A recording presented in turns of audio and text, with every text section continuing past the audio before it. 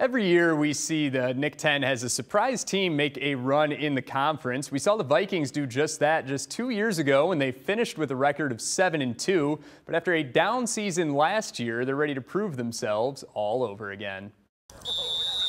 The G-Vikes are gearing up for year 4 under head coach Tony Capriati.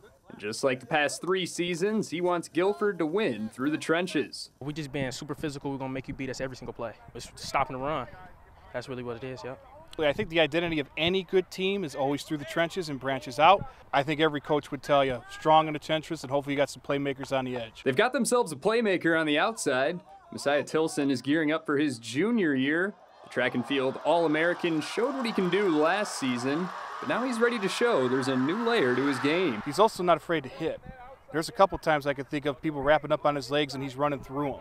So I think when you're that fast, you're forcing them to make a decision as much as you. A scary thought for anyone trying to bring him down. It opens a lot of doors because I could run you over, juke you, run right around you. Really, I could do anything I want. Most skinny people, they don't really go out there and like to be physical, but I'm trying to show people I'm different and I can do physical things. Under center will be sophomore quarterback Grayson Weber, who earned the trust of his coaches in year 1. One of the things last year he had to overcome is he was a freshman and he was built like a freshman. Now he's bigger and stronger, and what's impressive with Grayson is how well he processes the game.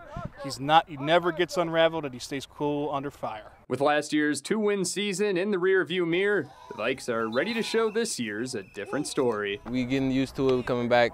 We're very silent and sneaky, but we're going to show the whole Nick 10 and the whole Illinois what we can do at Guilford.